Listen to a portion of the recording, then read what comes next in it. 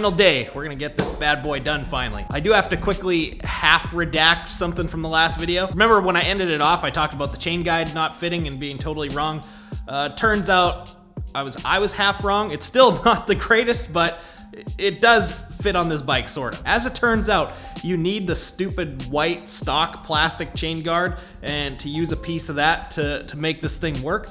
And I mean, who keeps that? That's the first thing I threw in the garbage was that and all the stupid reflectors on this thing like 2 years ago. So what I did was busted out my lathe and machined some spacers to fit inside there, did a little bit of maneuvering and got this bad boy to fit up. Kind of. And I say kind of because if you look down here, it lifts the chain big time. Like, look at that. And apparently that's how this one and some of the other ones fit, which is crazy to me. So whatever, it's a piece of plastic that I'll just run this thing on the stand until that wears in properly and call it a day. Someone needs to recalculate their measurements on that fit up. But anyways, we're finally gonna get the graphics on this thing and see the final look. I crudely ripped the package apart like the wild animal that I am. Then we'll give this thing its first fire up, which could go either way, and more than likely have to do a little bit of tuning and whatnot just to get it idling and kind of running so it can break in on the stand a little bit. And then finally do the big reveal of what this whole bike turned out to be, which that part I'm excited to make because there's a lot of cool B-roll I get to film. So that's the game plan. Let's get to it.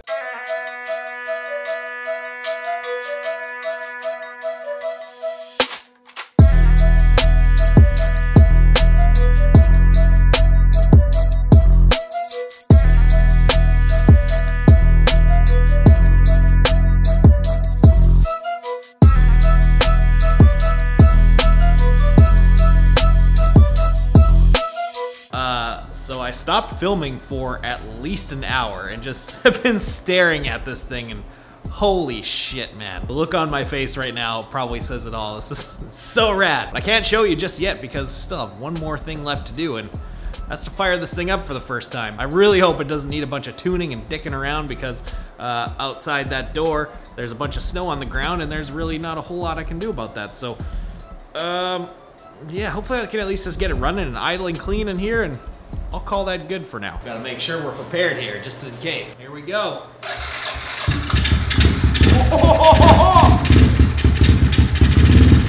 Yeah! Goddamn idle gesture. Yeah! Oh! Oh my God, listen to that fucking pipe!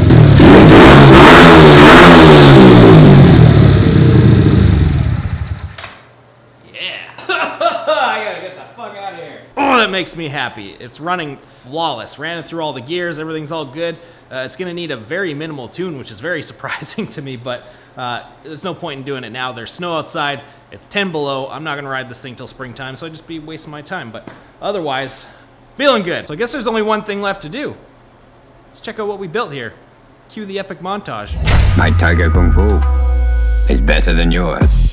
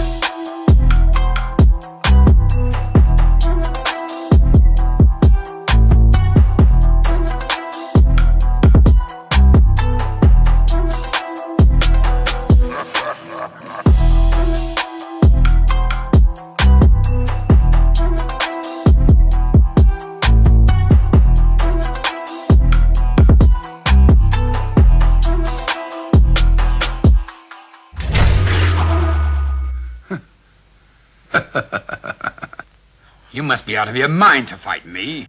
Wow, I cannot stop smiling about this thing right now. It looks so crazy and feels so good to get that idea out of my head finally, because it's been just brewing in there for shit, like 8 months now. But thanks to that, this thing was obviously very meticulously thought out, and everything flows together from the colors and the part choices. Like everything just kind of meshes together super well. There's not too much of anything going on in one spot, and that's what really makes a clean build, if you ask me. Just fucking tooting my own horn here. But man, I think this is my dream pit bike build, which I won't be able to confirm until I ride it, but I've had a ton of pit bikes over the years. I could never count, 20 probably. Everything from stock 50s to full-blown super mods, and I mean, obviously stock 50s, they suck, they're no fun at all. And then full-blown super mods, they're really cool and everything, but there comes a point where it's not really a pit bike anymore to me once you have like disc brakes and inverted forks going on and all this other shit that just, it's too much. It's basically just, you're riding a big bike at that point. With this one, I wanted to go with that stock mod route, I guess is the term that the kids are using these days. Keeping the stock drum brakes, keeping the stock chassis set up, and basically just building around all of that and making it better. That way, to me, it still feels like a pit bike, you know? It doesn't have a clutch on there, it's still got shitty brakes, and it's still got kind of that weird ergonometry going on because it's made for a kid, but you're not a kid, you're a big fat old man on top of it. I don't know, to me that's really the essence of a pit bike, is that awkwardness and, you know, the kind of lack of things here and there, but at the same time, we got some awesome stuff going on, like that big old 143 in there, and all the suspension and stuff. The internals have all been done, obviously, in the shock, and all the stuff to handle what I'm gonna throw at it at the same time. And as I say that, yes, there are some completely unnecessary parts all over this thing. A lot of fancy billet going on, a lot of little stupid trick things that serve no purpose whatsoever, but I just did that because I wanted to. It makes me happy. For whatever reason, every single one of these little drilled washers and every ounce of billet on this thing, just each one of those pieces adds like 5% onto my smile meter. But I can't wait to rip this thing. It sucks that it took so long to finish, and now I'm dealing with winter outside and I can't do it like right now, but that's life. Business has got to come first. I got to make sure I take care of that. It got done. We're ready to go for the spring. One final thing that I should probably address, because I've already been asked, I don't even know how many times, is people probably want to know what the total build cost was on this thing. And to be honest with you, it's none of your goddamn business. The whole point of building this thing was to put a big old smile on my face, and that's all that matters. And mission accomplished. People these days are so quick to tell you what shit costs so they can feel that 10 seconds of heightened importance by flexing whatever they got on the internet like that's something cool to do. To me, it's not about that at all. It's about building, it's about riding, it's about the love of two wheels. It does not matter if it costs $100 or if it costs 100,000. It's all about the spirit and the culture of motorcycling, period. Getting philosophical on you for a second. But that's it. That's a wrap. We're done. The KLX build series is over. I hope you guys enjoyed this series as much as I enjoyed making it. It was super fun.